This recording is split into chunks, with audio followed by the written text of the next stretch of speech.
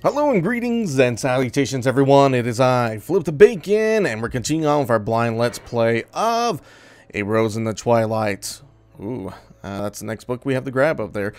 This game was developed by Nippon Ichi Software, and it was published here in America by their American branch, which is NIS America. So we are continuing on, like I said, here in this video. Oh, look at that book, it has a little bird on it. I wonder what the significance of this little bird is. Let's see, Animal Encyclopedia contains pictures of birds. I think it shows things in that. So let's see what the bird encyclopedia says. A man-eating vampire bird, a variant bird with large ears and sharp fangs. It loves flesh. Fresh human blood, and takes away children in the dark of night. It used to be a generic bird, but it learned the taste of blood from the man-eating beast, then transformed into its current form. No one has survived or witnessed an attack from these monsters. Be careful at night. Okay. Does that book go in there? Maybe. Maybe not. Of course, I dropped a book. Alright, that just takes us back down. I wonder if a rock guys can jump high enough to get it. Well, he can jump through it, definitely throw it back up there.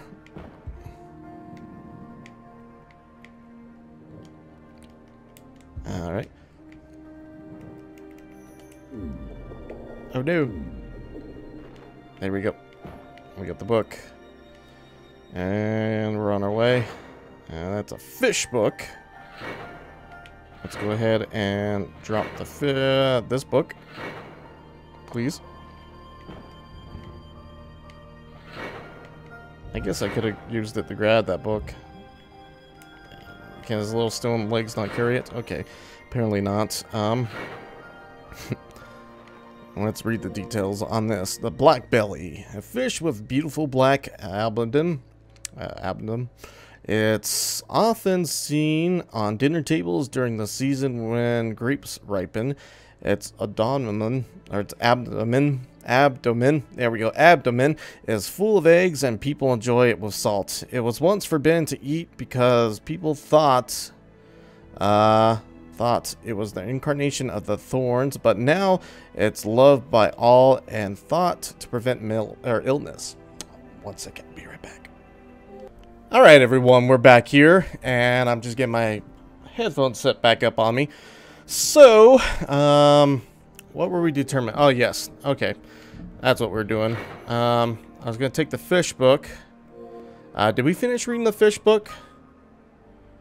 Let's see, it was once forbidden to eat them because they thought it was the reincarnation of thorns, but now it's loved by all and thought to prevent illness. Okay, yes, I believe we did read it all. Oh, nope. Oh, can she climb up with a book? No, she can't. So does that mean I have to chuck her? Probably.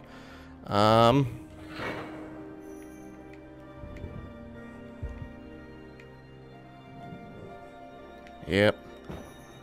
And let's put the fish book in here. And,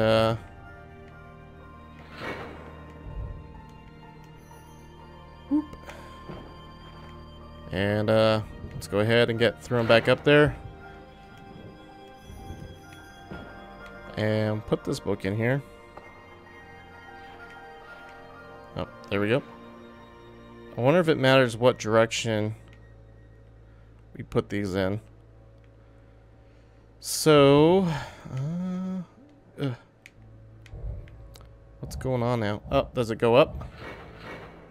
Okay.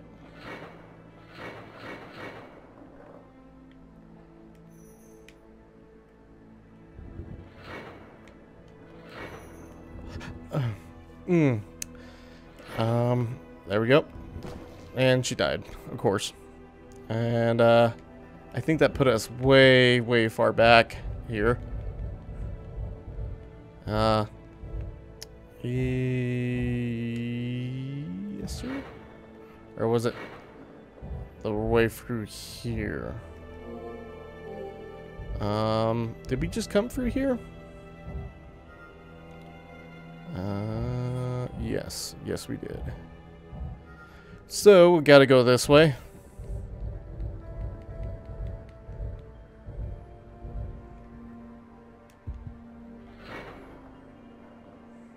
Ah, okay. Cool. Took us all the way over here. So it wasn't quite like a restart, but close.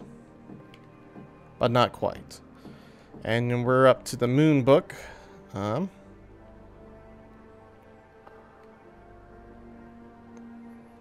Okay. And let's see what these books have to say. And this is Begona withered in the twilights, the sun sets in the spring silence, and the red field where thorns spread, grasshoppers devour lilacs, and dewdrops of purity ceaselessly dribble. One day, when I can overcome the thorns and reach out to the small leaves, I will walk with you down the road filled with wild roses lit by the dawn. That was the dawn thing.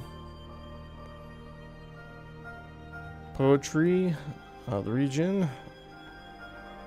And, yeah, that probably sounds like where it's supposed to go. This is Poetry of the Region, Clouds at Twilight. And what is this one?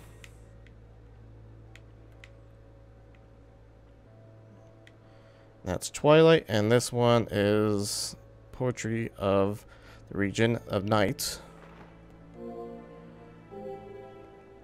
And I want to read the details of the Midnight Anthology. Let's see. Dawn reminds me of the smell of lilacs and the breakdown of the break of dawn. Let's see. Sorry, guys. I gotta start that all over. Dawn reminds me of the smell of lilacs, the break of dawn, memory of beginning. I held her hand, running through the field, stepping on wet grass. Eventually tomorrow will come and the bud of rose will bloom. Shall we break the thorns off the plant growing in the shadows together? Okay.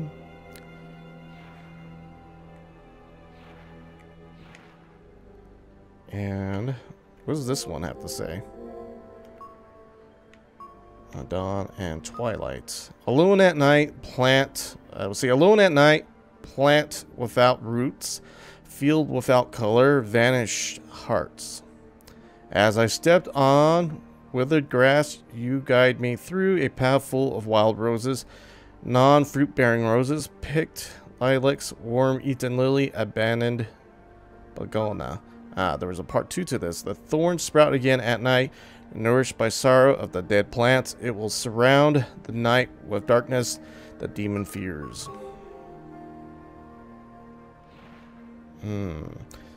So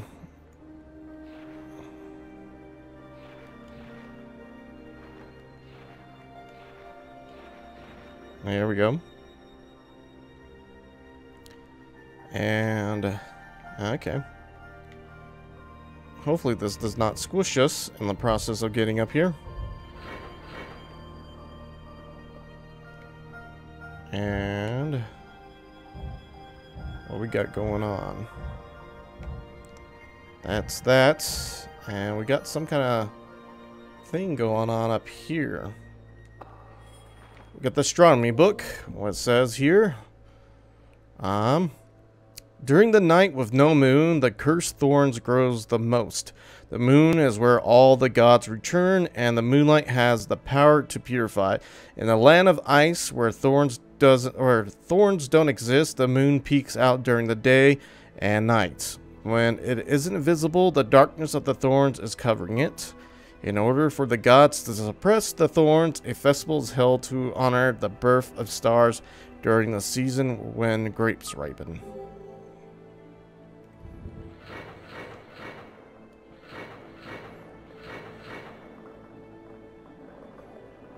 And we'll hop here and go back up and let's see if this takes us all the way through.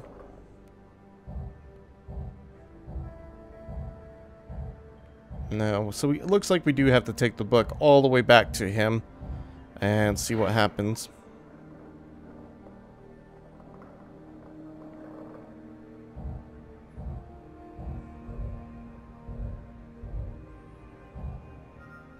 And should be getting there pretty shortly.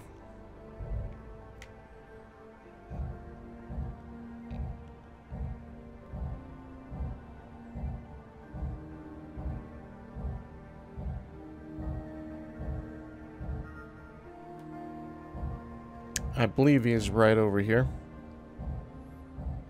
Correct me if I'm wrong.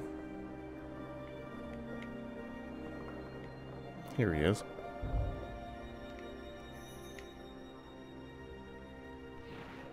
See, the librarian who became a variant. The librarian smiled when he received the book and handed her a letter and a key.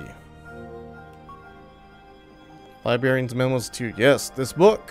Thank you, Rose. Let's go gaze on the stars like old times. What's wrong, Rose? Did your father ask you to do a favor? Let's see, fave. You look for the rabbit statue in the shield room. Yes. What's it? You're looking for the rabbit statue in the shield room. Yes. It's small enough for you to carry. Bring it to the Harvest Festival tomorrow. The rabbit statue can repel thorns. Perhaps it can help that kid too. I should give it to blah. Oh, are you lost? Hold on to this key. It will allow you to go beyond the glass room. Yes, I'm sorry. Forgive me, Rose. I'm counting on you. Okay. And going back up. And we definitely saw some blood in here that we need to collect, but I'm not 100% certain on how we're going to get that. So, we're going to go this way and get to the next little area, and then we'll probably call it good for the day. For this video anyway. There's a little bit of blood there, and I'm not 100% certain how to get that.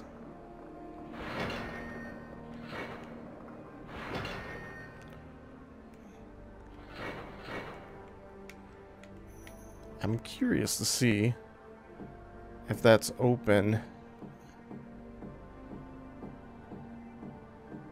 It is. So, how do we get in there? I don't think I can jump that and not die.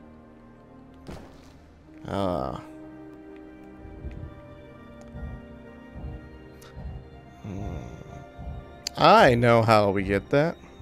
So...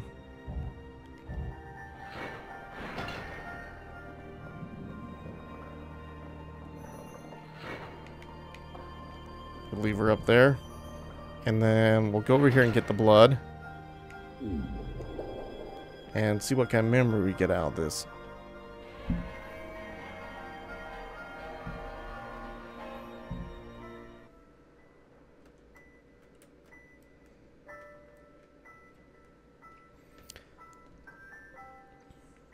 And this is Rose. I'm assuming this is Rose that we're having memories of. Maybe it's someone else. Who knows? We'll find out.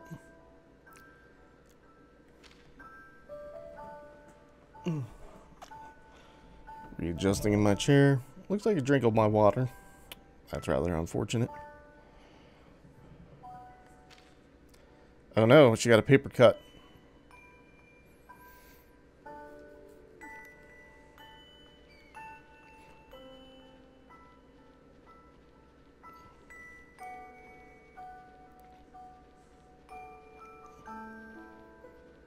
Is this how the creatures end up becoming whatever they did? The vampire bats. Ah, that's the book she was reading there. Okay.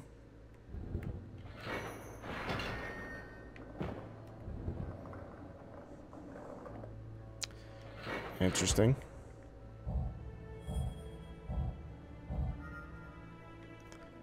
And let's go up there and go through that door. Boop, boop, doop, doop, doop. And hopefully this will be the new area and we can call it good.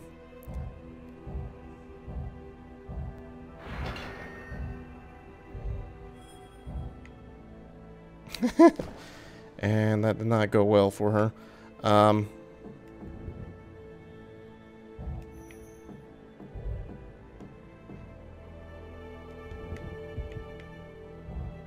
And it looks like we got a lot more to go.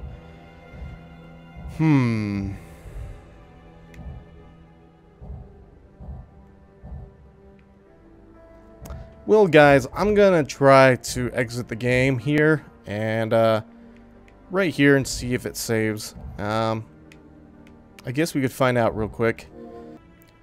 Yes, we're back here, guys. It does look like it's saved right here. Cool. So, as I always say at the end of every single one of my videos, flip that bacon. See you next time, and goodbye. And I hope you're enjoying this. See you around, guys. All right, goodbye.